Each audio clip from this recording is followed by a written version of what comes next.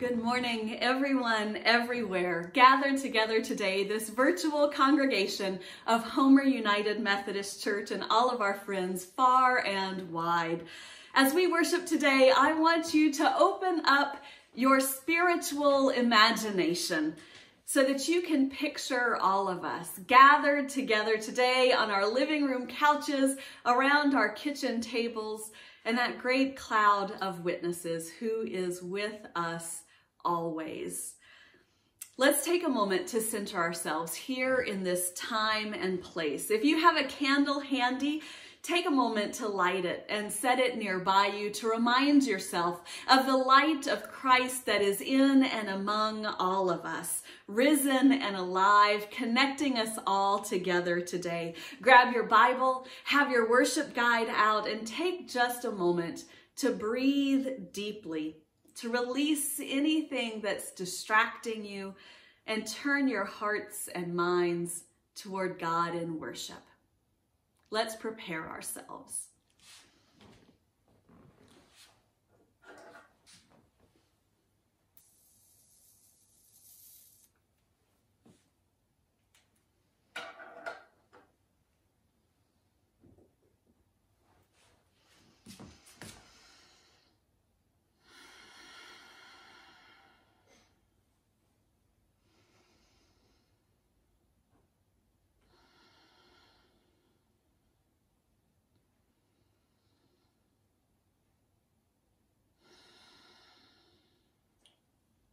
Will you please pray out loud together with me the opening prayer that you see in your worship guide? Let us pray together. Living God, long ago, faithful women proclaimed the good news of Jesus's resurrection, and the world was changed forever. Teach us to keep faith with them, that our witness may be as bold, our love as deep, and our faith as true. Amen. Last week, we celebrated Easter with United Methodists from all over the greater Northwest. We celebrated the new life that Jesus brings to us each and every day. But we know it's sometimes hard to see that new life, especially in the midst of a pandemic. To many of us, it just didn't feel like Easter. We didn't have our usual Easter egg hunts. We didn't worship in a packed sanctuary surrounded by the sweet smell of lilies. We didn't raise our voices together in one huge, grateful chorus. But Easter happened. Easter always happens, whether we are ready for it or not. Our Easter this year may not have been like other Easters that we've celebrated, but it was probably far more similar to that first Easter morning, in which fearful and grieving women went to the tomb to properly prepare the body of their beloved dead, only to be shocked and angered and saddened that he was not there. Their despair and the disbelief of the other disciples, the fear they all felt, is probably a lot closer to what we are feeling these days than our usual pretty pastel parties that we have around Easter. We are being forced, because of our world situation, to reconsider all the things that we've done before. We have to re-examine our practices and our habits, our lives and our livelihoods. In many ways, we are starting over. We're starting over. Just like those first disciples had to start over. Those disciples mourning at the empty tomb, those disciples locked in the upper room, those disciples walking down the road to Emmaus, they were all reassessing everything that they thought they knew. They were rehashing their experiences, trying to figure out what happened, and trying to determine how to start over when their whole world had changed. During this season of Easter, this 50-day celebration of Christ's resurrection, we're going to explore what it means to start over when your whole world has changed. And it's those disciples walking down the road to Emmaus that we are going to start this journey with. So I invite Joe to come read our scripture today.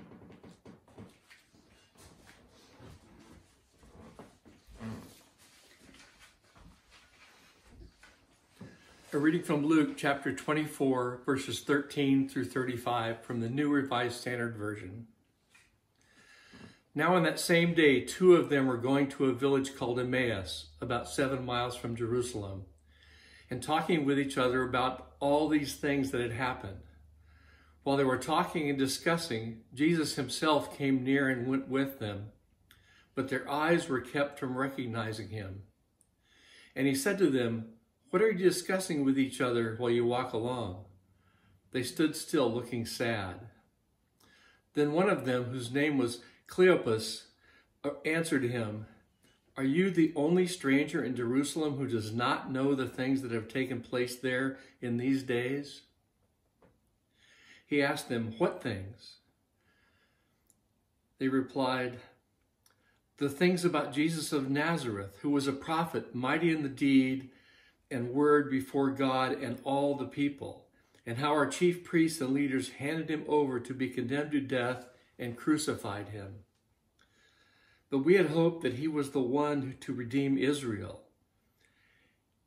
Yes, and besides all this, it is now the 3rd day since these things took place. Moreover, some women of our group astounded us. They were at the tomb early this morning, and when they did not find his body there, they came back and told us that they had indeed seen a vision of angels who said that he was alive. Some of those who were with us went to the tomb and found it just as the women had said, but they did not see him. Then he said to them, 'Oh, how foolish you are, and how slow of heart to believe all that the prophets have declared. Was it not necessary that the Messiah should suffer these things and then enter into his glory?' Then beginning with Moses and all the prophets, he interpreted to them the things about himself in all the scriptures. As they came near the village to which they were going, he walked ahead as if he were going on. But they urged him strongly, saying, 'Stay with us, because it is almost evening and the day is now nearly over.' So he went in to stay with them. When he was at the table with them, he took bread and blessed and broke it and gave it to them. Then their eyes were opened and they recognized him, and he vanished from their sight. They said to each other, 'Were not our hearts burning within us while he was talking to us on the road, while he was opening the scriptures to us?' That same hour they got up and returned to Jerusalem, and they found the 11 and their companions gathered together. They were saying, 'The Lord has risen indeed, and he has appeared to Simon.' Then they told what had happened on the road and how he had made known to them in the breaking of the bread." Word of God, word of life. Thanks be to God. Thank you. Why didn't they recognize Jesus? That is the question that we ask ourselves over and over again when we read about Jesus's resurrection appearances. Why didn't they recognize him? Mary didn't recognize him at the tomb. She thought he was a gardener. The fishermen who were out on their boats didn't recognize him when he came to the lakeshore. Cleopas and his companion didn't recognize Jesus as they were walking on that road to Emmaus. Why couldn't they recognize him? Our scripture today says that their eyes were kept from recognizing him. Their eyes were kept from recognizing him. Who did that? Was that Jesus himself who prevented them from seeing who he actually was so that he would have another opportunity to teach them and show them his power? That's definitely a possibility. But there may be other things that kept their eyes from recognizing him as well. I wonder if it's kind of like being an Alaskan flying through SeaTac and somebody calls your name across the airport and it takes you just a minute to place them because they're out of context for you. You just don't expect to see them there. No one expected to see Jesus after he was executed. After all, tombs tend to stay sealed. Sometimes our expectations of what we should or should not or can or cannot see prevents us from seeing what's right in front of our eyes. Or maybe it was grief that clouded their vision. I've always said that there is a blessed amnesia that comes with grief, something in our brains or our hearts or our souls that protects us, that cushions us and prevents us after our loss from completely remembering the absolute depth of agony that we felt when we first lost someone we loved. Maybe those disciples were so traumatized by the events of the day before that they weren't thinking clearly, they weren't seeing clearly. Or maybe Jesus didn't look like Jesus anymore. After all, he was resurrected. Resurrection is not resuscitation. It's not reanimation. Resurrection is new life. And we don't know what that new life might have looked like. Maybe that battered, broken body of Jesus's was renewed, healed, made whole in ways that we can't even imagine. This was not zombie Jesus, a reanimated corpse walking around. This was new life, resurrected life. And we just don't know what that might look like.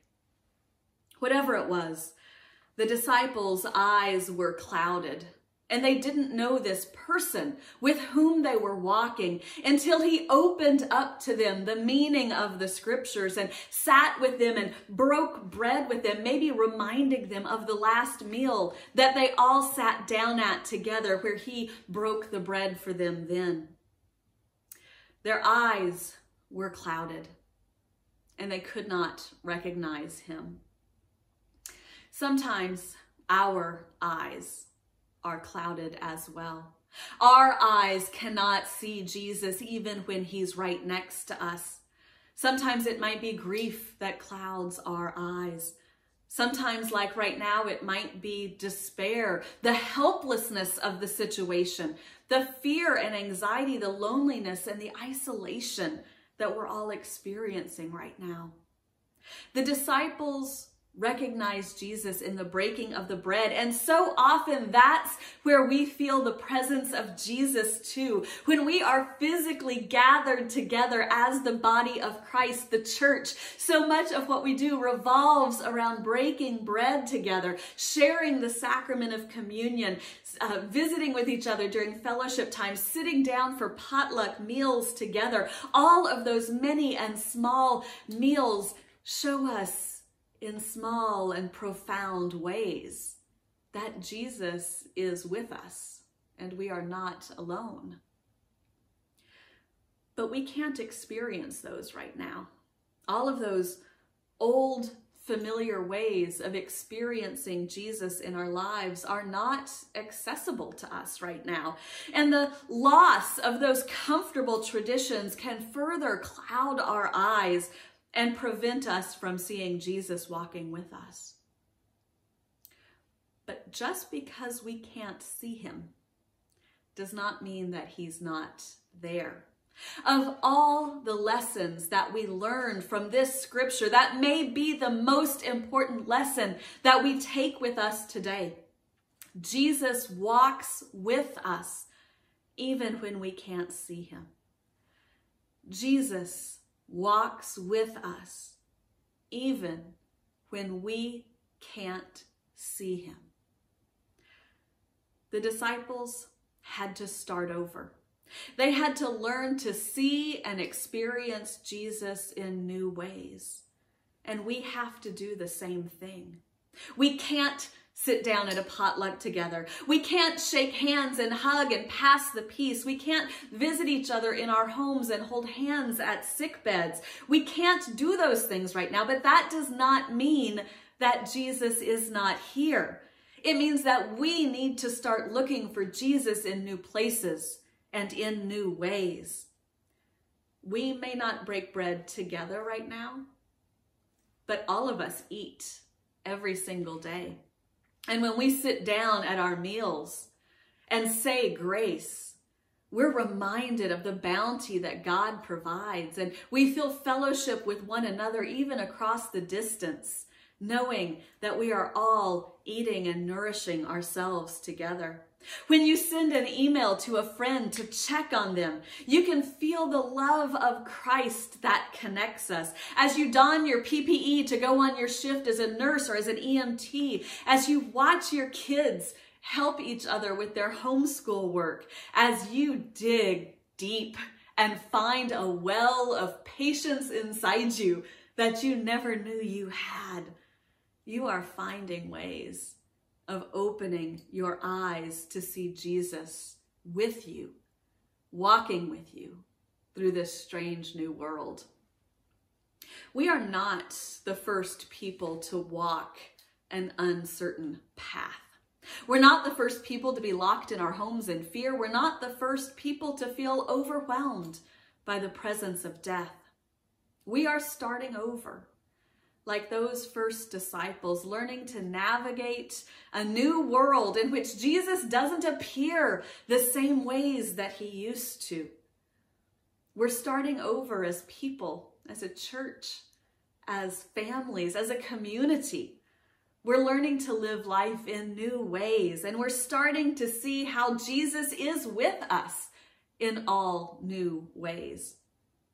I asked you in the newsletter yesterday and on Facebook earlier today to think about the ways that you have experienced the presence of Jesus in your life in this time of social distancing. I'd like you to write a note in the comments if you're watching on Facebook Live today, or send me an email if you're watching this video on YouTube later on. How have you experienced the presence of Jesus in your life during this time of isolation? I know for a lot of us here in Homer, we experience new life with the return of the shorebirds, with that promise of renewal that we get every year as we watch the cycle of migration once again, bringing the sandhill cranes back into our yards. You might be experiencing the presence of Christ in this new online world of worship, knowing that we are gathered together from far and wide to worship God together today. What a blessing it was last week to have people from 5 different states observe Holy Week all together. I certainly felt the presence of Christ in our Zoom worship services as we looked at each other's beautiful and precious faces, some of whom we had not seen for months or even years. How else have you experienced the presence of Christ? Drop your answer in a comment below or send me an email and tell me how you feel Christ with you today. But Pastor Lisa, I hear some of you asking, what if I don't see Jesus right now? What if my eyes are still not able to recognize his presence here? What if I'm feeling like those disciples on the road to Emmaus, feeling confused and lost and alone? What if I don't see Jesus? I think that's a great question, because right now there are a lot of things that are preventing us from being able to recognize Jesus. But there is a promise in this scripture. There is good news for us all here. Our eyes will not remain closed forever. Even if you don't see Jesus with you right now, he is with you, and your eyes will be opened. One day, I think every single one of us will be able to look back over this time period of our lives and see that Jesus really has been with us every step of the way. Our eyes might still be clouded now, but that doesn't mean he's not here. That is the promise and the hope of Emmaus, that Jesus is with us, whether we can see him or not, and that one day our eyes will be open to his presence. May it be so. Amen. As we move in to this time of prayer together, I invite you to respond out loud with me wherever you are. I will say, Lord, in your mercy, and I invite you to respond with, hear our prayer. As I name different categories and situations of people that we are lifting up in prayer, if there are particular situations that you want to put in the comment section, you are welcome to do that. If it's private or confidential and you don't want it online, you can raise up those names in your heart, knowing that the Holy Spirit can read those sighs that are too deep for words and take our prayers to God. So let us put ourselves in a posture of prayer, and let us pray for those who suffer in body, mind, or spirit.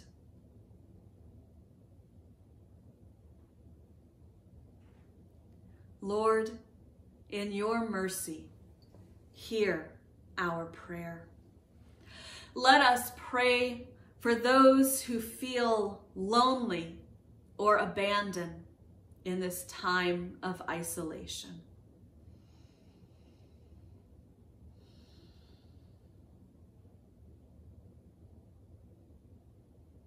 Lord, in your mercy, hear our prayer. Let us pray for those who are physically ill, those who have COVID-19, and those who have other illnesses that may be untreated during this uncertain time.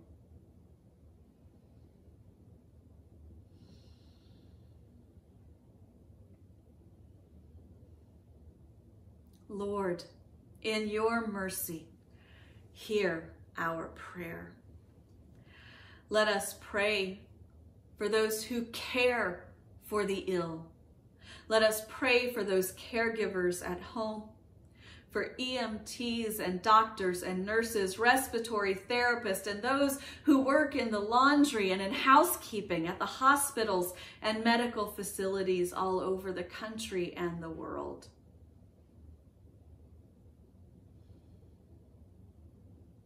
Lord, in your mercy, hear our prayer. Let us pray for those who are struggling with finances, with family, or with fear.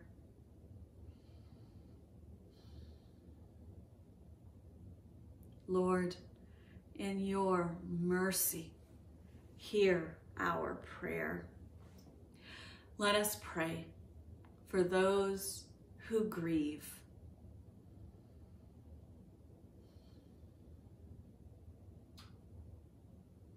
Lord, in your mercy, hear our prayer. At this time in which we must stay home and stay the course, be with us, risen Savior, and help us to know that we are not alone. Amen. Let us pray together that prayer that Jesus taught us, saying, Our Father, who art in heaven, hallowed be thy name. Thy kingdom come, thy will be done, on earth as it is in heaven. Give us this day our daily bread, and forgive us our trespasses as we forgive those who trespass against us. And lead us not into temptation, but deliver us from evil. For thine is the kingdom and the power and the glory forever. Amen. I certainly miss hearing all of your voices raised with me as we pray that prayer. I want to thank you all for your continued generosity to the church. I have been so grateful to see that donations have not dropped off precipitously, that you are still being generous and faithful in your giving, because you know that even though the doors of the building have closed, the ministry of the church is still alive and active in the world. If you would like to continue to support the missions and ministries of Homer United Methodist Church here in our own community and the way we support missions around the world, I invite you to go online to our website and donate, or you're always welcome to send a check to the mailing address that you see on our Facebook page. It was such an honor and a blessing and so touching to receive a financial gift from somebody out of state who's been worshiping with us these last few weeks. And it warms my heart so much to know that the love and the passion for worship that we share as a church community during this time has broken open. And we have shared that love and passion for praising God with people all around the country and the world.